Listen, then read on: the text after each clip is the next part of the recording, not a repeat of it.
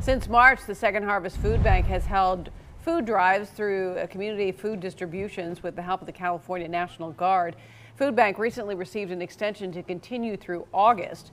The distributions have been alternating between the Santa Cruz County Fairgrounds in Watsonville and today's food giveaway location at the Santa Cruz Beach Boardwalk. At our Friday drive-thrus, we're serving anywhere from 700 to 2,000 families each week, depending on the location that we're at.